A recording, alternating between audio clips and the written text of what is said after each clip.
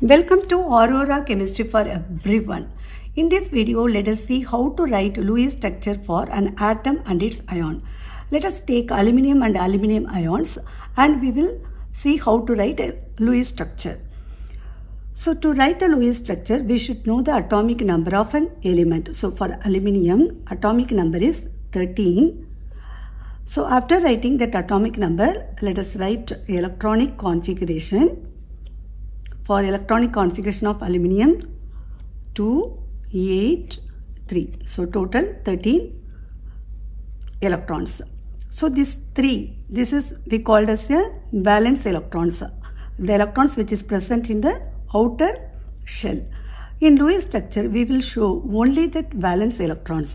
So to write the Lewis structure, the electrons are represented in the form of just a dot. So we are not mentioning any inner electrons, only outer valence electrons. So 3. So let us write aluminium. So there are 3 electrons. So 1 dot, 2nd dot and 3rd dot. Then let us see now how to write for Al3 plus. Al3 plus.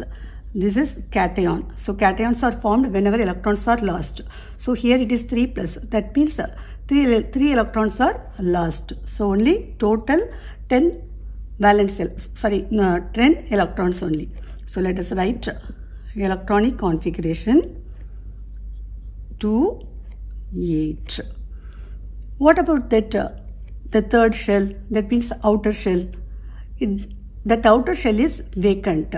Then how will we write that electronic configuration for Al3 plus? See, listen here. In Al3 plus, the valence shell is empty. So we cannot show any dot. There is no electrons in the valence shell. So we are just writing the symbol. After that we are closing it by bracket. Because whenever ions, cation or anion or polyatomic ions, we are enclosing by brackets. Then after that, the charge we should write it in the topmost side, 3 plus.